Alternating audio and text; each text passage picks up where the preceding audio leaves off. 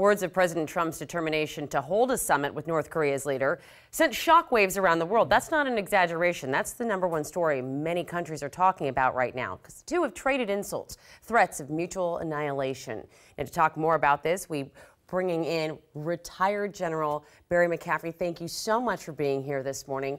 You know, the big concern right now, and the thing that everyone's talking about, is why? Why now, when we've got nothing from North Korea as a sanction to basically say, it's okay, we will pull back if you come meet with us? Well, it's another impulsive, ill-thought-out, bizarre gesture by the president. It's certainly preferable to threatening him, a brutal dictator who's shaking his own control of power in North Korea. It certainly was unsettling to many of us when we're actually threatening nuclear war with North Korea, fire and fury in front of the United Nations. So I think he reached down deep in left field and came up with this answer to go talk to the dictator. Little good will come of it, in my view. At the end of the day, we have two objectives. Number one, we want them to not develop an ICBM capability. They've currently got, who knows, 20 to 60 nuclear weapons. They're on the verge of having usable ICBMs that can strike the United States. We want them to not do that. Yeah. I think it's highly unlikely that he'll ever consider doing anything but a temporary, not valid freeze of the development process. He's not going to do that. Right. The second objective we got is human rights in North Korea, which is an utter disaster. Cruelty, concentration camps, starvation, executions of senior people. He's not going to give on that either. So the question is, what do we get out of it? I think he's responding because these economic sanctions are starting to bite in. The Chinese do not want a war in the Korean Peninsula. So I think they've also put the arm on the guy. What's going to come out of it? Who knows? Probably not much downside in my viewpoint, but I can't imagine it actually achieving our own national purpose. And this is a big deal. I mean, no American president has stood with this line before. And so now, is this exactly what they want? Are we giving them exactly what they want with nothing in return? Sure. I think, you know, at the end of the day, this is the third generation now where the North Koreans provoke, then they talk, they get a reward, and they provoke again. And so I think that's what he's doing. He's trying to separate us from our allies, the South Koreans in particular, with a giant, competent military force, which has deterred the North, except for the nuclear capability. And I think the other thing that's going on right now is that with President Trump's sort of unilateral decision to talk in the very short term, we've unsettled all of our regional allies, not just the South Koreans, but primarily the Japanese, who also see themselves as primarily a threat. We're on unknown ground. We don't have an ambassador to South Korea. Dr. Victor Cha, one of the most brilliant academics in the country who understands this issue, was going to be our ambassador and withdrew his own nomination. So, you know, the State Department's been really gutted in its ability to do sophisticated regional dialogue about the North Korean issue. Yeah, on that point, a senior fellow with the Federation for American Scientists was quoted in the Washington Post saying that the Trump administration is not equipped for success. They have not laid the groundwork for credibility in talks and lack leadership with experience in international negotiation. In accepting this invitation outright, Mr. Trump has already lost much of his leverage over the terms and agenda of the talks. So I know we talked about that a little bit before, but let's talk more about how so many people say they're just not ready. Well, I think that's true. And I think what's also happening is President Trump has said, I'm the decider. I'm the chief negotiator. Trust me, I'll do it. He has no background in this region. He's not going to have a deep bench of people that can advise him.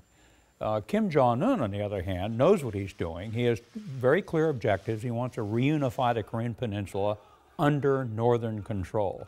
He wants to be recognized as a nuclear power.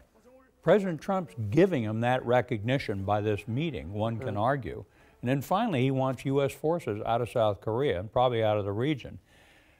he's likely to get, so what is President Trump going to give him? He's already given the legitimacy by the meeting.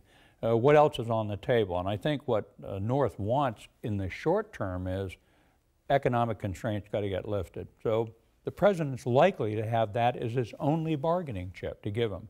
And what if talks fail? What if this comes to nothing? What's the worst that could happen? Well, I actually think the downside is probably less extreme than many people think. I think it's not going to succeed.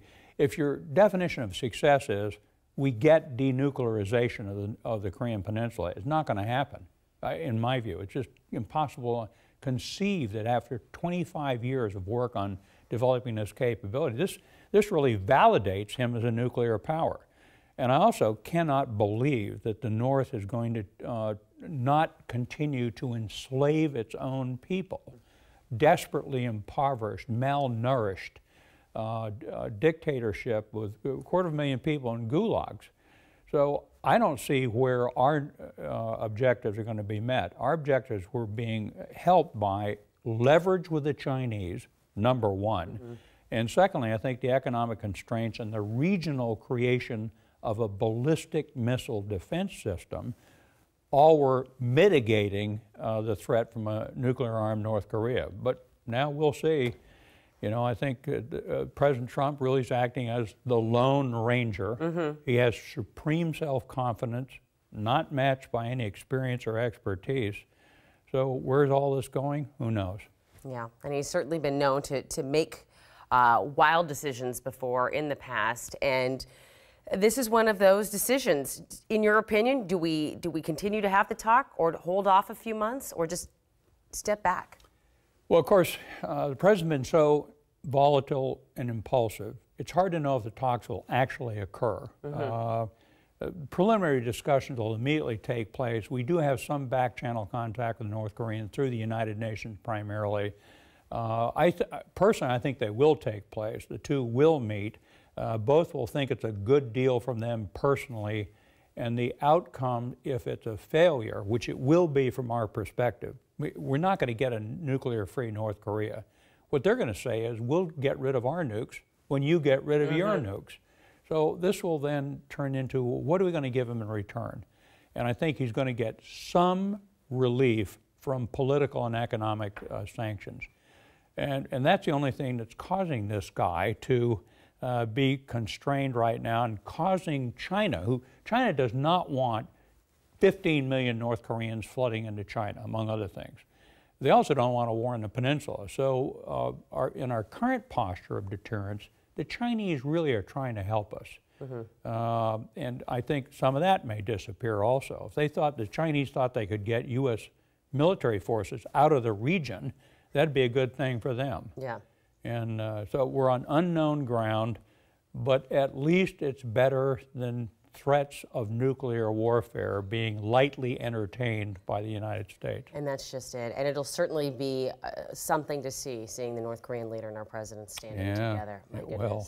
Thank you so much, General McCaffrey, for being with us this morning and bringing so much light to the situation. I'm glad to be with you, Amity. We'll hopefully see you again. Yeah. You can come on down any Sunday morning. All right. We got lots to talk about, that's for sure.